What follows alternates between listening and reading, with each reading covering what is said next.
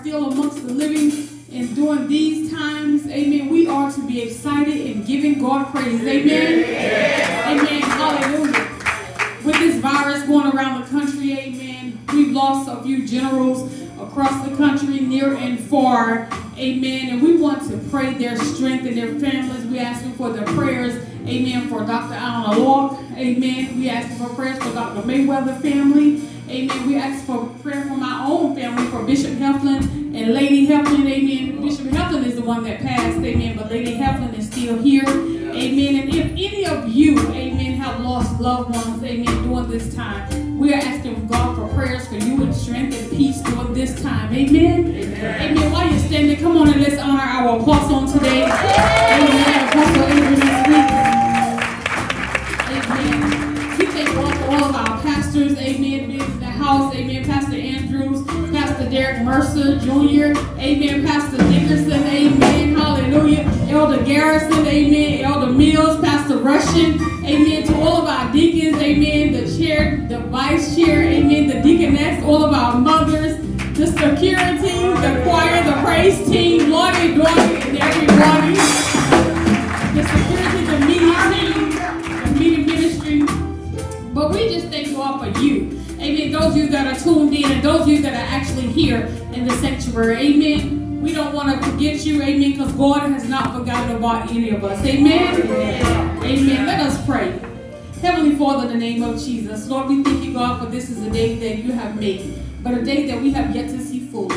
Now, God, we ask, God, that you will send your anointing power in St. Matthew this morning. Have your divine way like never before, Jesus. Come, heal, deliver, and set free in a mighty way, only as you can. And God, we will forever give your name all of the praise and all of the glory, God. We bless you right now. We promise you we will not wait till the battle is over, but we will praise you right now. We will tell you thank you right now. We will shout right now. We will glorify your holy name, Jesus. And God, we just thank you right now for covering us in your blood like never before, God. For we know that the blood of Jesus still works, God. We thank you right now that no weapon that's formed against this ministry, that's formed against you shall prosper. And we thank you right now, God, that every tongue that comes against us in judgment, thou shalt condemn. God, we thank you for your love. We thank you for your peace. We thank you for your joy. We thank you right now, God, that no one will have a nervous breakdown, God. We thank you right now, hallelujah, Jesus, that we're still standing because of you. God, we ask, God, that you will bless and cover our apostle as he bring forth the word on today, Lord. God, we ask, God, that you will cover this praise team as they come forth with the music of God. We thank you right now for crucifying flesh in the name of Jesus. God, we thank you for unity, God. We thank you, God, that those that are watching, God, that they can feel you, Jesus. We radiate Jesus in this place, God, and we ask, God, that you would never take your presence away from us, God. We thank you for your anointing power like never before. Holy Ghost, rest, rule, and abide in this place. Rest, rule, and abide in our temples. Rest, rule, and abide, Lord Jesus. And we just ask, God, that you dispatch your ministering angels of heaven, God, to shield, protect, God, like never before. And we believe that it is so. And so it is. In Jesus Christ's name we pray. Amen. Amen.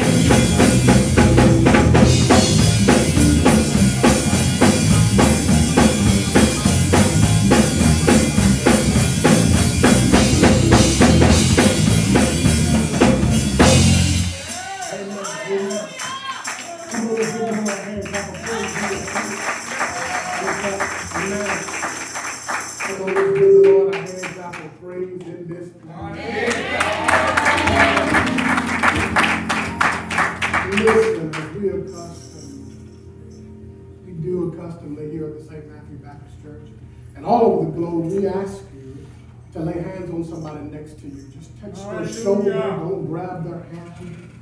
Just touch their shoulder. Begin to speak increase in their life. As the praise team was going forth, I heard the Lord say, I'm about to bleed all over it. I'm about to bleed all over it. Whatever you're in need of, whatever deal you're trying to bring forth, whatever healing you need in your body, I'm about to bleed all over it. I'm about to bleed all over it. I'm about to bleed all over it. Will you just gently squeeze your neighbor to let them know God is about to bleed over this situation? God is about to bleed over this situation. We thank you, God. We praise you right now. Begin to praise. Begin to thank God for the person that you're squeezing right now. Because if God is about to do it for them, He is certainly about to do it for you. Because you're not selfish right now, and you're believing God to do it for the person that's next to you. God is about to do it for you. He's about to do it for you. He's about to do it for you. Come on, 10 more seconds. 9, 8. Father, we thank you right now in the name of Jesus. We praise you right now, God, for healing, God, deliverance, God, financial breakthrough right now, God. We thank you in the name of Jesus. We praise you all over this place. And we thank you for your word that's about to come forth. Touch the saints in this place. In Jesus' name. Amen. Now look at them real quickly. Look at them real quickly and say, I just prayed for you. Now I'm about to pray for you. So on the count of 3, I need you to shout for who you just prayed. On the count of 3, if you need room, get some room. Those of you that are watching us all over, your shout may heal somebody's body right now. But look at them and say, I'm about to pray for you. On the count of 3, I want you to shout for them. Ready? Ready? 1, 2, 3, go!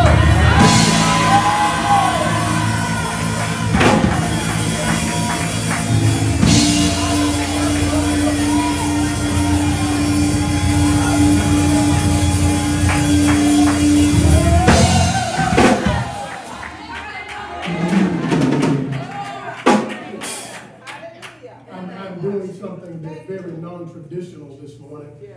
For me, I'm big on reading out of my Bible. Today I'm reading off of my phone. As the praise team was going forth, I was making sure that my notes were together or my scriptures were together on my phone. And a deal that I had enough faith, check this out, to walk away from yesterday. Sometimes you have to have enough faith to walk away from something. As I was walking away from it, the realtor texted me and said, we're willing to negotiate because the deal, we cannot let it die. And so when you get ready to do things on God's terms, everything will bow down and allow you to orchestrate in the manner that God told you to. The point that I'm trying to make in this quasi-introduction to my sermonic expression is this. Stop giving up on the things that God has told you to do. I don't know what it is that God has told you to do in this season, but the enemy wants to wear you down and make you quit before the time. I want to release this to about 300 of you that are watching us from all over the globe. The only way you won't get your blessing is if you quit. Look across the room and tell somebody, I'm not a quitter. I'm going to hold on until he blesses me. I'm not a quitter. I'm not a quitter. I'm not a quitter. I'm not a quitter. Listen, those of you who have your Bibles or whatever apparatuses in which that you study and read the Word of God off of, I'm going to ask you to turn with me to a very popular apostolic epilogue or missive, Ephesians chapter 6. Ephesians chapter 6. Ephesians chapter 6. Amen. Amen. Ephesians chapter 6, verse 12.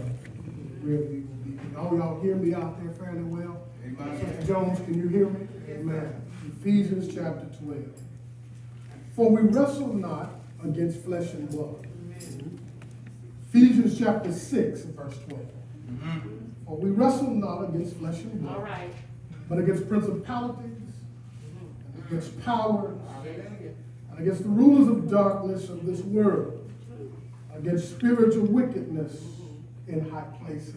So true, so true. I'd like to talk to you today from the subject, your apostolic assignment.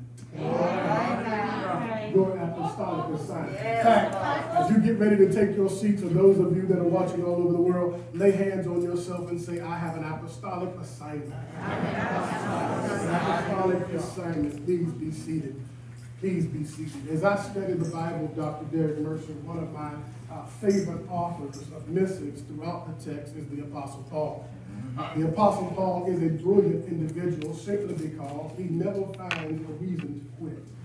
He goes through so many different things on his excursions, preaching the gospel all over the globe, facing death, persecution, lack, and all of these different things, but he never stops conveying the gospel, Pastor Andrews. I find it quite interesting because in today's society, if our preachers do not have the environment conducive to their gifts, they cannot go forth in the manner that they should.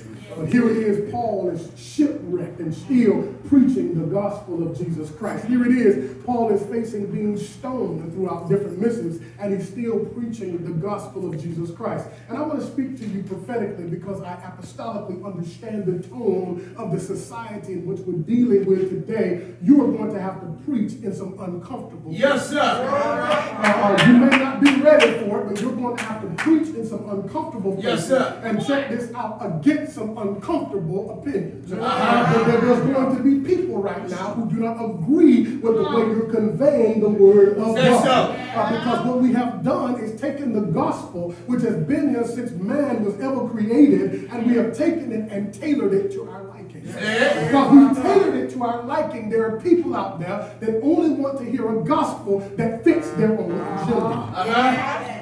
And so like Paul, we have to be willing to preach an unpopular message during unpopular times. Yes, sir. It's not about being vested. It's not about the ring you wear. It's not about the degrees you have. It's not about the church you pastor. It's about the God that you serve. Yeah. Paul is going through all types of things, and one of the things that is remarkably interesting, Evangelist Bannister, is that Paul gives his testimony to King Agrippa and winds up in Rome. Paul is not just Jewish by birth. He is Roman in citizenship. So when they get ready to arrest him for casting out a spirit of divination, isn't it sad that people will want to arrest you for doing the will of God? Paul gets arrested and he appeals to Caesar. Upon appealing to Caesar, they put him on a ship and he sails to Rome. While in Rome, he offends the Roman hierarchy in such a capacity that he's placed in jail. But before he's placed in jail, he's locked, check this out, between two guards that walk between him daily.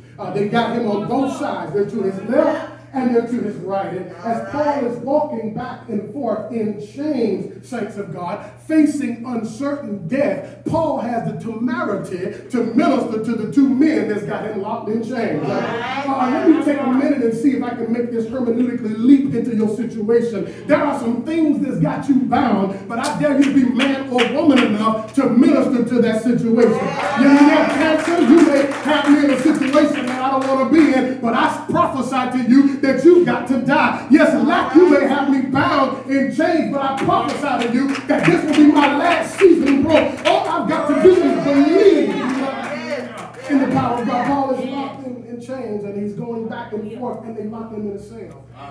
Dr. Mercer, it is in this portion, Pastor Andrews, and it is in this portion of his excursions preaching the gospel that my respect level for him elevates all the more. It elevates all the more because while sitting in a jail cell in Rome, not knowing if he's going to live or die, he has the unmitigated gall to sit down and write a letter of encouragement to the church at Ephesus.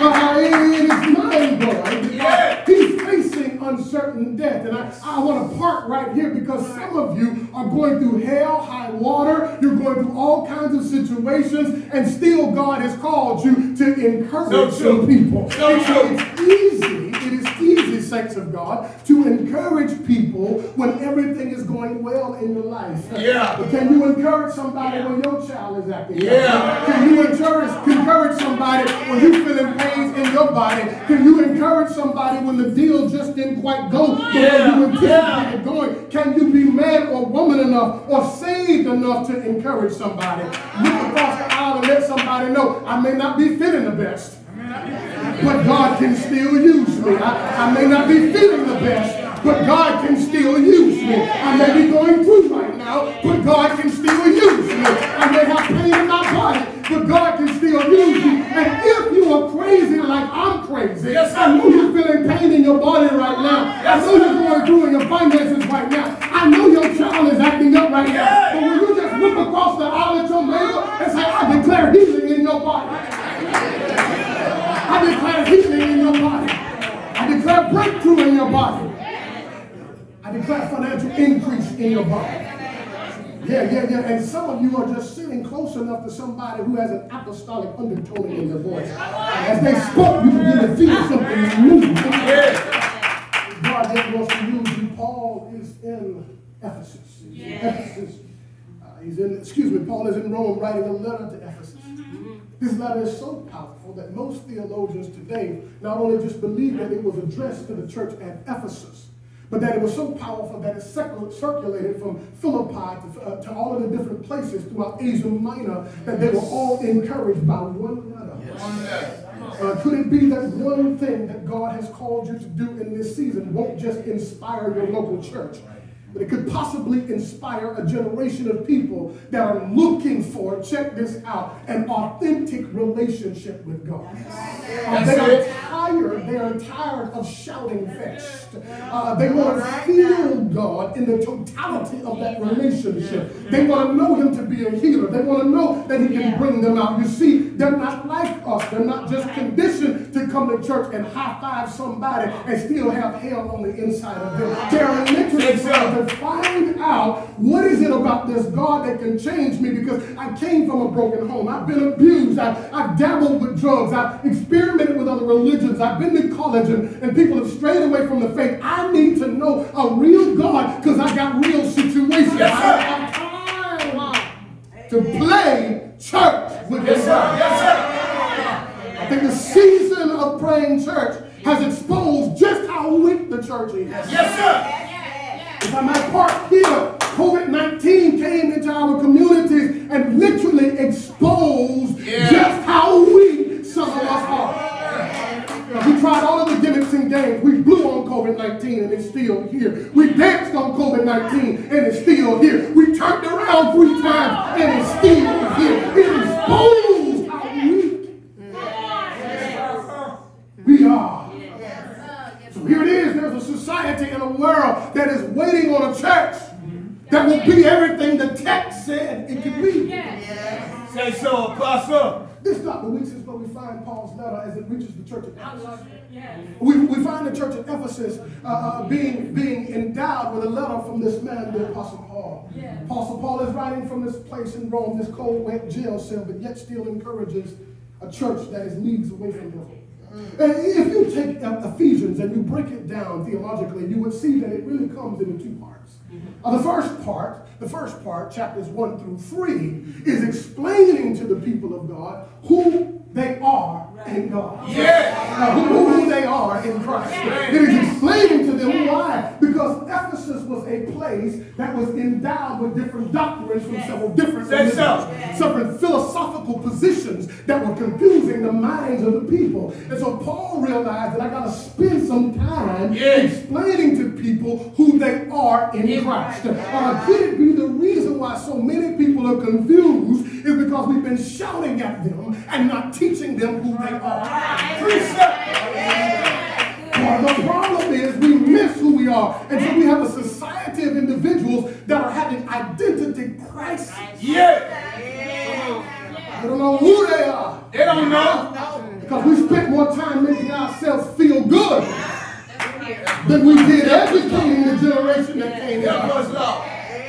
And so it became more about our traditions and ideologies and philosophical thoughts and denominations than it was about making sure that the next generation understood who they were in Christ. I'm an old school Baptist with Pentecostal and Apostolic undertones, and I must tell you that I get excited when I hear people talk about the blood. So it's the blood that reaches. It works. Y'all see, it's the blood that wiped away all of my sin. And so even in the midst of my identity situations, I look in the mirror and say, I've been blood bought. And not only have I been blood bought, I've been blood washed. I want to talk to 25 of you that are watching me all over the world that feel guilty about what you did yesterday. There is no sin that the blood can wash away. I know that the church may be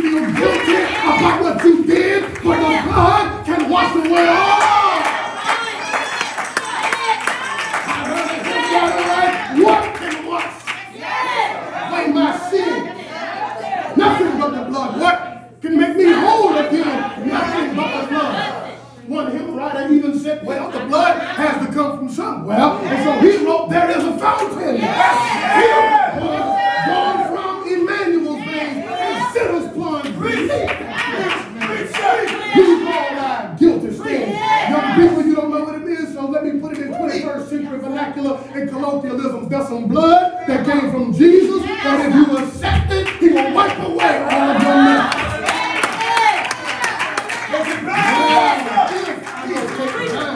Make it plain. Deal with this properly. I must come to the soteriological conclusion that the blood does not just wash away your sin. If you're serious about it, it washes away your mindset. Oh, I feel something. If you're serious about it, it will not just wash away your sin, but it'll wash away your mindset. This is why the apostle said, be ye transformed by the renewing of your mind. See, some of y'all got to get your blood-washed soul and got to get your mind soaked in the blood. Why? Because when he wiped away my sins, now my mind is changed. I no longer want to do what vexes God's spirit. That's good. I don't care if you shout as long as you think. All right. Say it again, Apostle. I'm too old to entertain y'all. All right. That's it. I don't care if you shout as long as you think.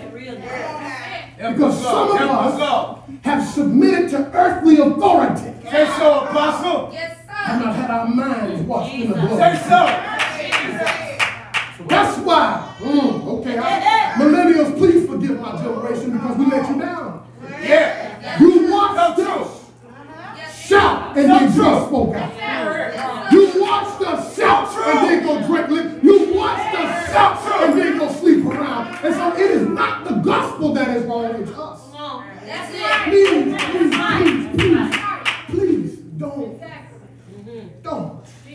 turn your back on God because of our behavior. Yeah. Truth of the matter, we mastered church, but we didn't master living right.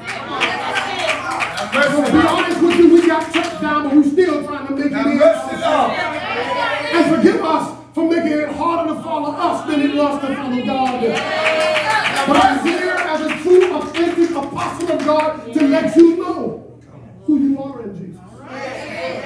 This is what Paul's initial assignment in Ephesians chapter 1 through 3 was. Y'all sit down, I'm just talking. In Ephesians chapter 1 through 3, his initial assignment was to let the people know who they were in God. Who they were in God. You are so cherished by God. Yes. That he sent his only begotten Son. That's the word. To die the most tragic recorded death. That's the word. In the history of all of humanity. And you know what's powerful about this? I got a part here. Y'all let me talk about this because I learned that we preach, Janae, about everything but salvation. That's right. And so you know how to be rich, but you don't know how to love your neighbor.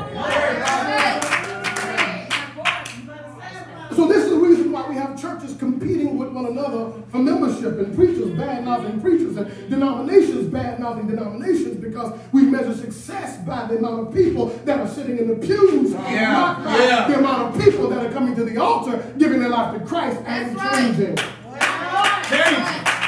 But before I go on, let's not look at the cross from the perspective of Christ. Let's look at the cross from the perspective of the Father. Because you have to understand what makes this whole movement called salvation so powerful.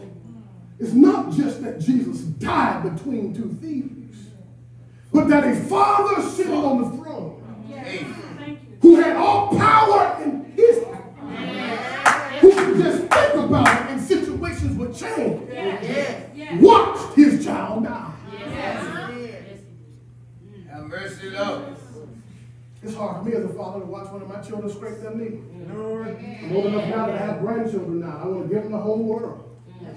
And the father sat on the throne. He watched as his son was whipped all night long. See, I'm trying to teach, but I don't know how that comes out. He watched all of these things. He watched. His son died in your place. So you want to bring your child to church. I'm not just a local pastor, I'm a global apostle. This is a phenomenon that's going on all over the world. Because we went to church and left children home. So true. and came back to an issue. Yes. Instead of saying, if you eat my food, you got to go worship my dog. I'm live, so I'm man enough to back up everything that I'm saying right now. No, you can't live in the apostles' house and worship something else. Because I know who I am in Christ, and it is my duty to let you know who you are in Christ. And that's where Paul is. Paul spends the first three chapters of this letter that is turned into a book, letting everybody know. Everybody that accepts him who they are in Christ. You are saved, sanctified, filled with the Holy Ghost. He spends chapters 1 through 3, Pastor Rudy discussing that. But it is chapters 3 through 6 where he takes the time to explain to them not just who they are in God, but what their responsibilities were in God. You know what is so funny, Elder Mills, is that we have a church that wants power, but they don't perform properly. Okay, let me park right here. We want power, but we don't want to perform properly. The Holy Ghost doesn't just fall on you so you can sing well. No. Am I helping anybody in here today? The Holy Spirit doesn't just fall on you so you can sing well. The Holy Spirit wants to see you cast out demons. So I know as a pastor, it seems like I have very lenient philosophies on dealing with people from a disciplinary standpoint. It's not that. It's that I simply believe that we've got to stop sitting people down for spirits we can't cast out. So when somebody makes a mistake in your church, the first thing you want to do is expose them, embarrass them, and sit them down. But if they came to you and said, I'm wrestling with this spirit, you can't even do anything with it. Because you want power to dance in the pulpit, but you don't want power to cast out spirits. Could it be, and undoubtedly the problem is, you dealing with the same thing. But you learn how to mask it, cover it up, and make it look good. Y'all all right today? Yes. I got enough friends. I'm not advocating for more. If you decide to be my friend, I would love it. But I must preach the gospel as authentically as possible. These people they don't need us to run, dance, and shout. They need us to cast out spirits. So Paul talks about who we are. So he begins, the last chapter of Ephesians, chapter 6, the most efficient, probably the most well-read chapter in the whole book, the whole missive, or the whole epilogue. So he begins it, and he breaks it down in 3 different compartments. If you study it, he breaks it down in 3 different compartments. The first compartment is conduct, how we must carry ourselves in an earthly capacity. I think it's so sad because I've seen people with power that don't have integrity. Come on now. So you got a word to preach, but you don't live an integral lifestyle outside of the pulpit. So my life, my walk should show who I belong to, even if I'm not speaking. How I do business on my job, in deals, how I conduct myself on my job. Some of you, if I went to your job today and say, hi, I'm Apostle so-and-so, and my member is employed here, they would look at me and say, she go to church? He goes to church simply because you have church down, but you don't have Christian conduct in the spirit. Amen? So he spends the first portion of this chapter 6, teaching us about Christian conduct. He spends the second portion of this chapter talking about the battlefield and the enemies in which we fight. And then the third portion is he talks about probably the most famous portion of this portion of the pericope. He talks about putting on the whole armor of God.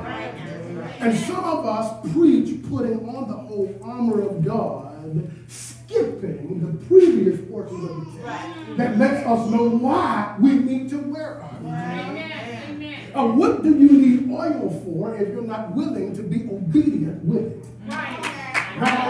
Everybody wants to be viewed as somebody who's anointed, but then want to live the lifestyle of an anointed person. So in other words, you want to be anointed on Sunday.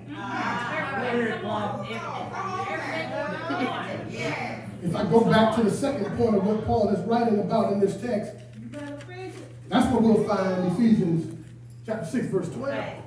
He said, for we wrestle not against flesh and blood, but the reason why he's talking about this way, because God has a history of being a military commander.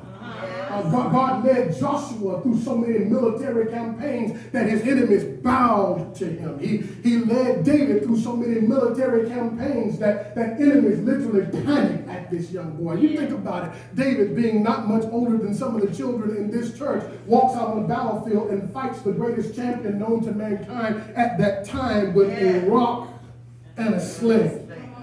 I got to take right here and do some exegetical excavation, and here it is. What is interesting, Pastor Rushing, before he goes out on the battlefield with his sling, King Saul tried to dress him in his armor. And David takes the time to say, nah, this ain't going to work for me. I'm going out on the battlefield with what I'm used to, because I killed a bear and a lion with this apparatus, and with your armor, I'm not too sure of. And I think what David is saying, if we take our eisegetical imagination and deal with the text a little bit deeper, I think David is saying, he's been challenging these folks for 9 weeks, and I just got here, and you ain't been out there to fight him yet. So why are you giving me your armor? In other words, what he's saying, if it's not working for you, then how is it going to work for me? Why would you give me something that's not working for you? And some of y'all got to be careful who you take advice from in this season. How are you telling me how to be a wife and you done had 10 husbands? How? Right? Are you telling me how to manage my finances and your plan? If it's not working for you, he has to tell them, meaning the Apostle Paul. He has to tell them that we wrestle not against flesh and blood. This is not a military campaign in the flesh.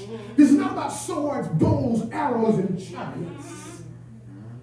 And some of you are trying to fight the enemy like the enemy. My father, the late Reverend Monroe Weeks, used to say, you can't raise hell with the devil.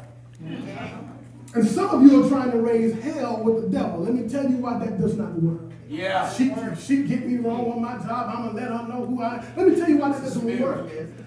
For one, when the two of you engage in verbal combat, if God dispatches an angel into the situation, the angel can't recognize who to fight for because both of y'all look like the enemy.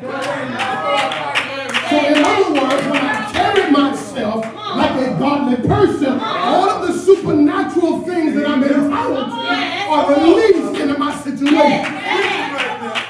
I hear you. So we're not wrestling against, y'all all right? We're not wrestling against flesh and blood. We're not wrestling against, so this is not a military campaign in the flesh. This is a supernatural engagement for the property that belongs to the kingdom. Supernatural engagement for the property of the kingdom. I want to speak to 25 pastors that may be online right now, may watch this later on. That's why you're catching so much hell in your church. And I'm telling you, don't quit simply because God has made your church the citadel of its region.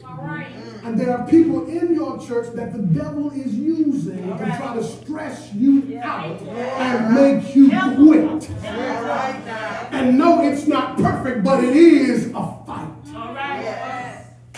So you have an apostolic response. They tried to make me quit. Come on. Yeah. You have an apostolic. He says we wrestle not against flesh and blood.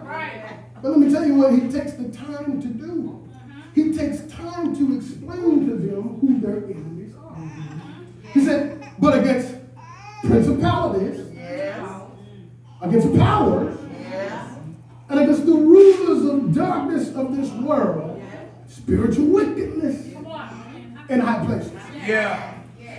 Paul takes the time to do something from a jail cell in Rome that we have yet to do today. He unpacks the fact that demonic forces are organized. Yes, they are. And not only are they organized, they operate in a hierarchy. Yes. And so, I hate to say this, but the enemy is more organized than the church is. Yeah, true. You know, the church Dr. Mercer, I keep calling you because me and you laugh about this, but the church is the only army in which a private can dress like a general and not be criticized for it. In the United States military, my brother is a veteran of the United States military. He's in the Marine Corps. He was a Lance Corporal at the time in which he came out. If he put on the uniform of a general, he would be court-martialed. But in the body of Christ, we've got ushers dressing like bishops. In the body of Christ, we've got deacons dressing like apostles. Yes, God called you, but he didn't call you to that.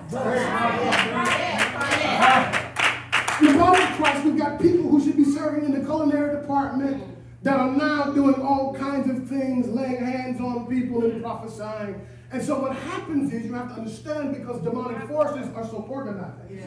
They attack, they release certain demonic forces to certain titles. I want to let you breathe a breath of fresh air.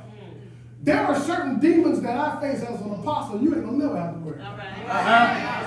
But the moment you stand up and say you're something that you're not, that you have not been equipped to deal with that level of warfare, now the enemy attacks you on a level and you're trying to realize why you've lost your mind. You remember when they tried to cast out a demon? And the demon ran everybody out of the house, some of them were nude, and the demon said, Jesus I know, Paul I know, but who are you? And some of you are trying to operate on a level that God has not called you to. In fact, he called you to support other levels, but because you were never really successful in your own secular life, you come to church and try to be something you were never been. And it's a psychological disorder that you have. You're trying to be something that God did not call you to be, because ultimately you want to feel good. They didn't pay attention to you. You weren't a jock in high school. You were not the prom queen. You weren't popular in college. And instead of going and being successful in other areas of business, you come to church and throw your weight around and demand a title. And some weak leader gives you a title, and they're not really putting a title on your anointing. They're putting a title on your insecurity.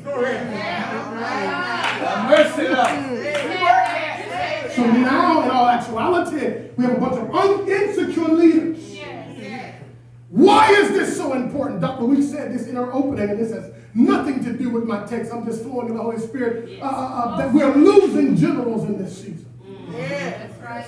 In our local area, we lost Superintendent Heflin. We lost Dr. Fred Mayweathers. We lost, on a national, international scale, Dr. Iona Locke, Bishop Iona. We lost all of these different people, and we're replacing these giants with titles who have emotional issues. Emotional issues. Because you didn't put a title on my anointing. You put a title on my psychological state. Because I never got anything fixed. I've got a collar, but I don't have any power. So when I lay hands on somebody who has the same issues that I'm hiding, I now strengthen the demon that's holding them down. I don't cast them out. The old people used to say, be careful what dog you feed, because sometimes all he needs is strength to bite you. Some of y'all have been feeding the wrong dogs. So because you've got emotional issues that you're too prideful to sit down and say, yeah, the divorce broke me. That's right. You're too prideful to say, yes, my children not being with me broke me. You're too prideful to say, you know what, I've been dealing with this since I was a child, and all I've learned how to do in church is to mask it and not be delivered from it. Now you grow up and you go to seminary and you get an MDiv or a D-Min and you learn how to squall and hoop, but in all actuality you have no power because you haven't been delivered from your own insecurity. And so we bring you into church and we put you up before the people of God. We strap a collar on you, and now you can preach the word, but you cannot manifest the word. You can talk about people being healed, delivered, and set free, but you're too afraid to do altar call. And if I may take a minute and deal with this even deeper, you may not even want to do altar call because you're not even concerned with them getting a breakthrough. You're concerned with the crowd feeding your ego. So as long as they're clapping, I'm okay. Yeah. Because I got up here somebody who was happy. Got up here somebody that's broken. So I get up here every Sunday to make me feel better. My church leads with an exegetical and hermeneutical conveyance of my issues. And they leave here with the same demons in their spirit. But I never get delivered. Because I'm trying to fight a spiritual battle. And I haven't gotten delivered myself. I want armor, but I don't understand the battle. So we wrestle not against flesh and blood. Wrestle not against flesh and blood. Look at somebody and say, this is not a flesh fight. This is not a flesh fight. It's not a flesh fight. It's not a flesh fight. It's not a flesh fight. For we wrestle not. We wrestle not against flesh and blood, but against principalities. Now you have to understand that principalities, Paul does not do this in reverse chronological order. He does this from greatest to least. He does this, as you study the text carefully, he does this in understanding the hierarchy of demonic positions and presence. He starts with principalities. He said literally there is something afloat that causes and claims the geographical region of a place. A principality is a demonic presence that claims a geographical region for themselves. Daniel dealt with this as he was fasting for 21 days, as he waited on a breakthrough from an answer from God. He had gotten a revelation from God, but he did not understand it. So he fasted and prayed for 21 days. At the end of the 21 days, an angel shows up and says to him, I have the answer to your prayer. I'm moving off quickly. He says, I have the answer to your prayer, but the Prince of Persia, the Prince of Persia buffeted me and held me up, meaning that there was an angel that was released with his answer, but the principality that oversaw him held up the blessing from the angel.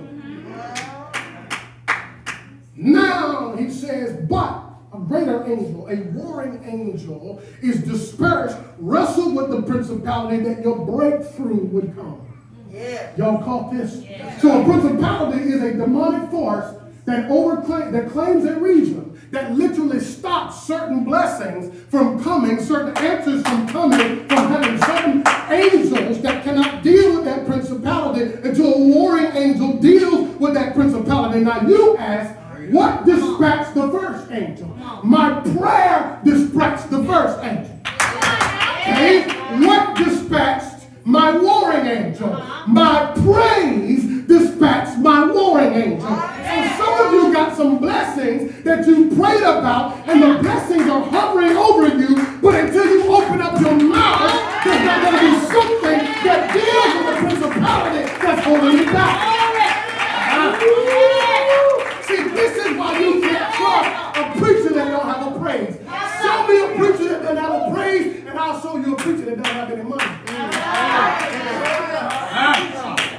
Show me a saint that doesn't have a praise, and I will show you a saint that doesn't have any money. It doesn't matter how much money you throw at them, there is a principality over that region or stopping their prayers from coming through. So you wonder why there's a methodology in my life where I cause the people of God to praise from time to time. Because you spent all of this time praying about it as if God can't hear. He heard you the first time.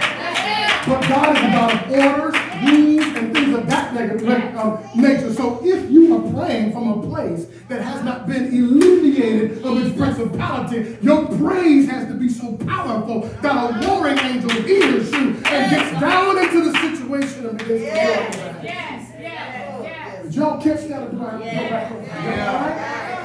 So in all actuality, it's time for you to shout.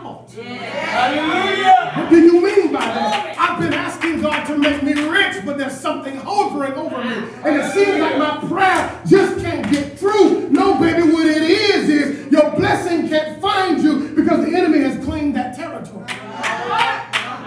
Hallelujah. has claimed that territory. So when you sit there with your mouth closed, what has been designed to assist you can find you. Sad thing about it is I watch denominations keep their mouth closed for 30 years and the enemy enjoys it. He enjoys us going through things like business as usual. Because nothing satisfies the enemy more than saints who cannot be a living testament of the word of God. So listen, I need you to look across the aisle before I continue going. I need you to look across the aisles and tell somebody I'm about to release a warring angel. I prayed about it. Now I'm about to release a warring angel. Y'all get ready. I'm about to release something that's going to break through and free up the angel that's carrying my life. It needs to hear my praise. It heard my prayer. Now it needs to hear my praise. I dare you to open up your mouth and let heaven know I'm ready for a breakthrough. Open up your mouth and feel it.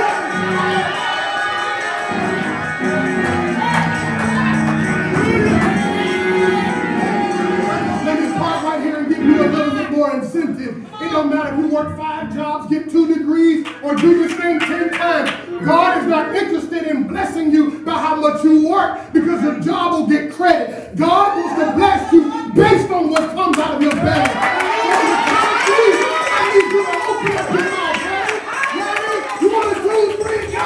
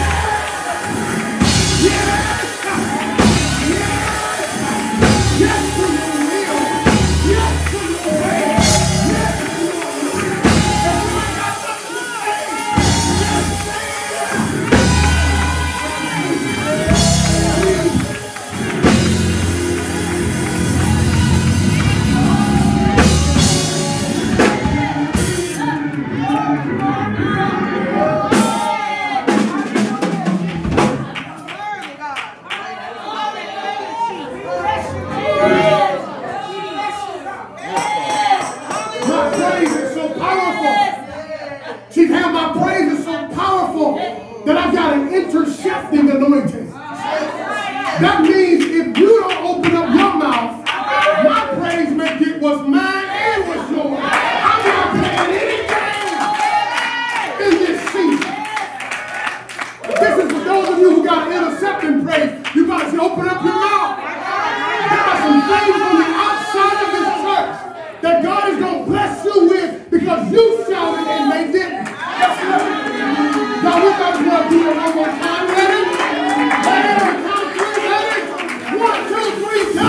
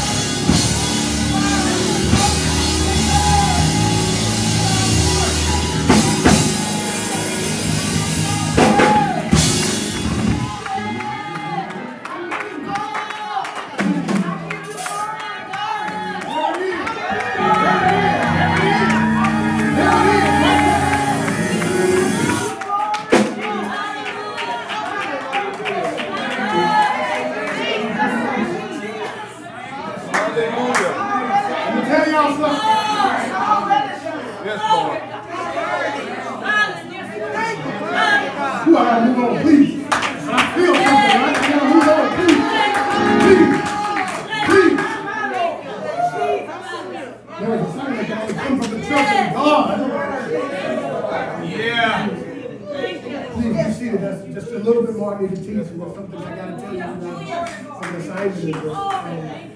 Yes, Lord. Yes. There it is. There it is, right there. See? Oh, say, wow, some of us thou art. Do not pass me by.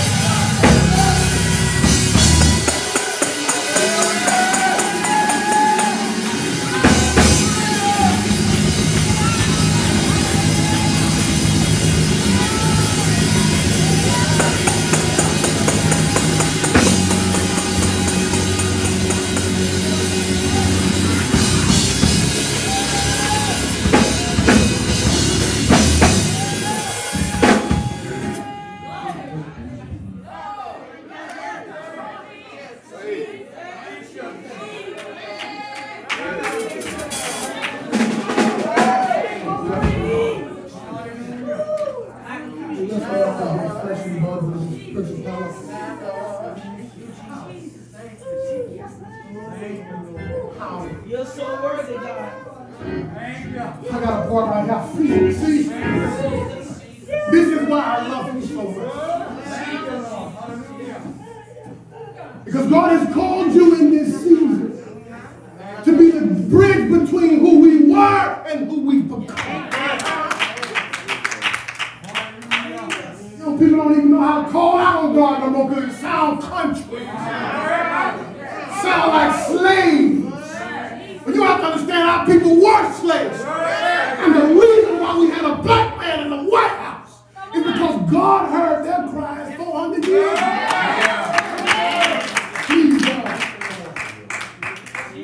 don't care how much you dance. I don't care if you ever feel it again. I want to know if you know him, because if I'm on my back, I need some people who can pray.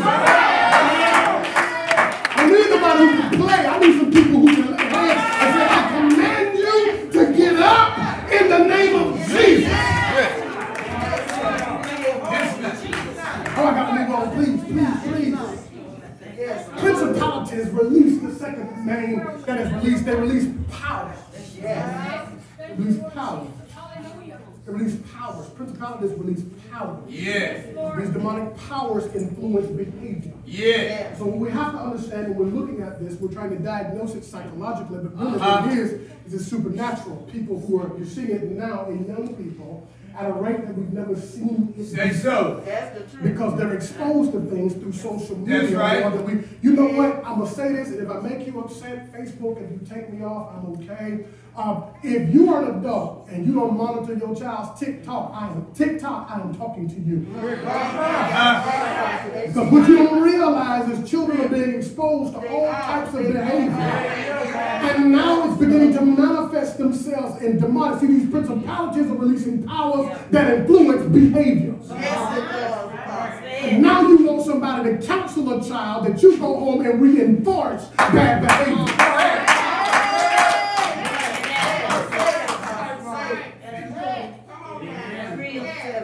All right? Yeah, praise God. I'm time to unpack all of this. Come to Bible study. I'm going to do it online. Powers. And against rulers of the darkness of this world. So we have principalities, the chief demons that release powers, that strengthen apparatuses and other demons that operate in our society. And then he says against spiritual wickedness in high places. Now, you have to understand that these are the things, the spiritual wickedness in high places. The reason why I'm preaching this sermon It's because I woke up Tuesday morning and the Holy Spirit said, invade high places. All right. Okay. When I opened my eyes, I saw the two words, high places. Now, some of you may not understand what I'm talking about because you don't have that level of spiritual connection with God.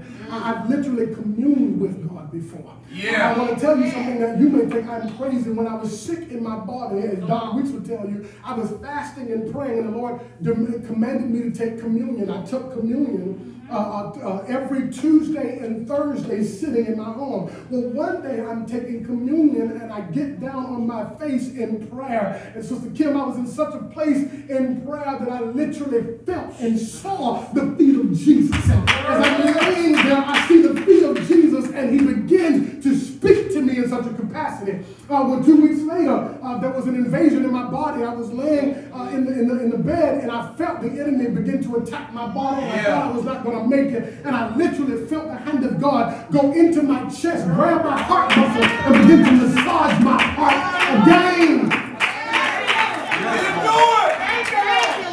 There has to be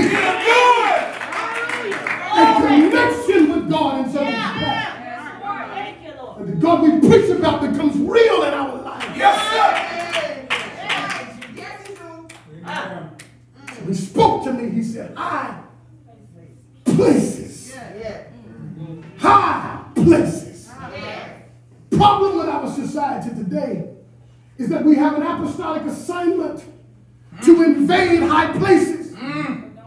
But we don't have anointings that empower those people. An apostle of God, my assignment today is to release an anointing in this place that will invade where the enemy has set up shop in three places in our society.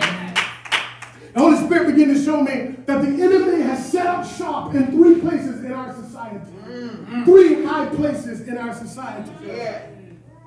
The places of education, places of education, health care, and the places of business.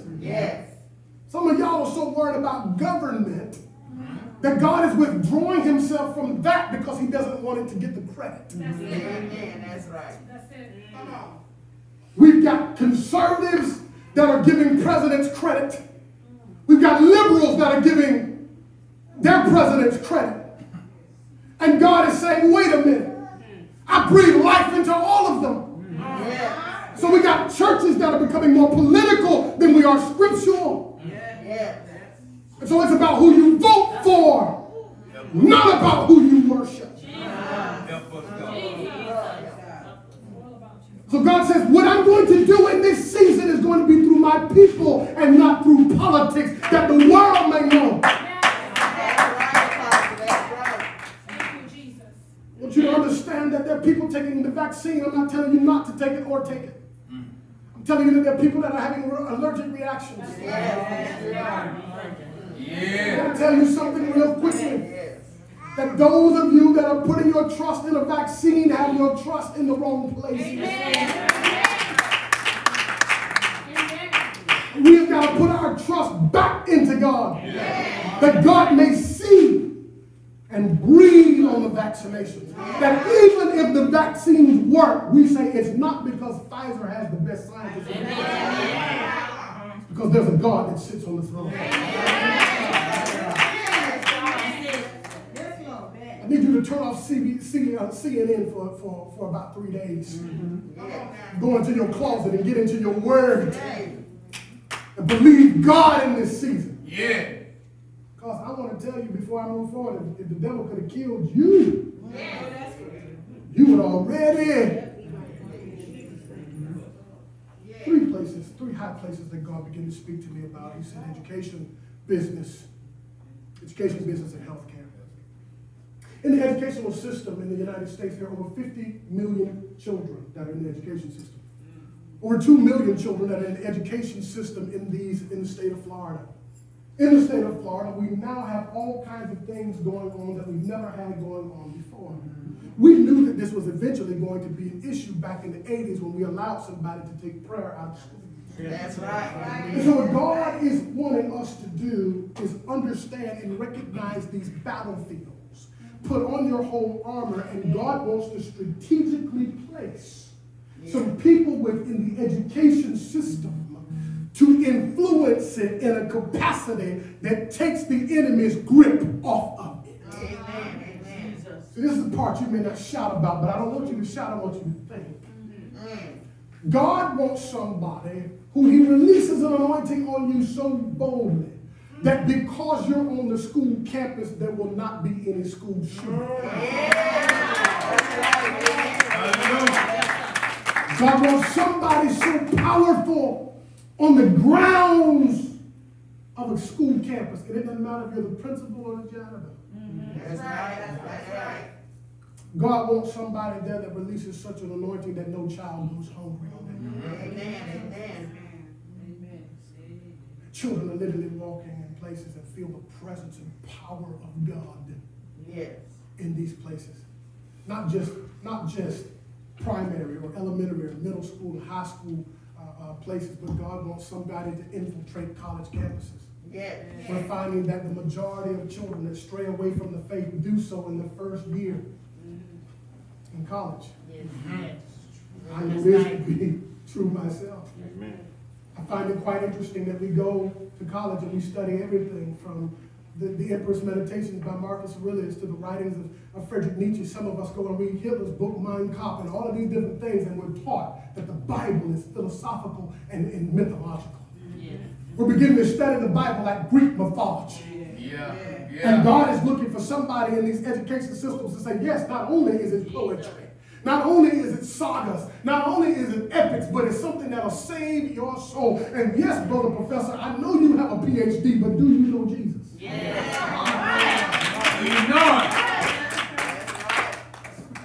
Healthcare system is one that we need people to infiltrate, not about insurance or no insurance.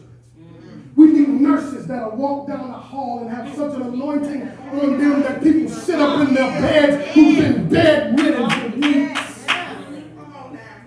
This is what must be released.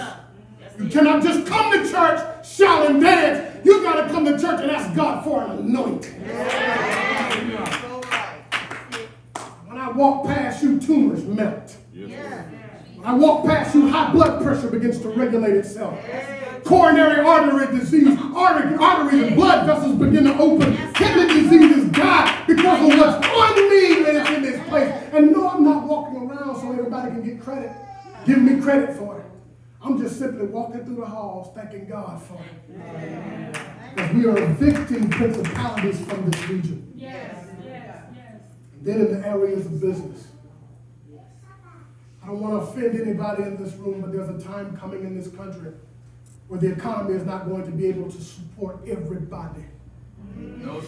I see it in ways you can't even imagine, but God showed it to me years ago. That the economies of the world are about to become global. And this is not a conspiracy theory. This is not the credits to a movie. But the church has got to put itself in a financial situation to employ the people in our communities and stop expecting people to love us more than we love ourselves. There's going to be a time coming where in order to do certain things, you're going to have to compromise your faith. So true. Some of you are doing it already. You're afraid to tell your boss, I don't work on Sundays. That's a religious day for me. I'm not doing it. Afraid, Apostle. So we've got to infiltrate the areas of business. Check this out. So the saints can start these things and economically support the things of God. Help us, Lord. It's time for the church to become a theocracy again. Help us, Lord. So God wants an anointing released in this place. All over social media, all over this room. Some of you may say, but you didn't call out my careers. But those 3 careers are what all of these sub-careers begin to stem off of. Subsidiaries begin to stem off of that. So we're going to release an anointing into those 3 places. Starting on January 1st, we're going to go on a 21-day fast. Reading, fasting, praying every day. and releasing anointing that will evict principalities from our regions. Yes. But will also empower us to reclaim these three places for the Lord God Almighty. Yes. Watch the breakthroughs that are occurring. We're getting ready to embark on some dangerous times. If you stay on the ship,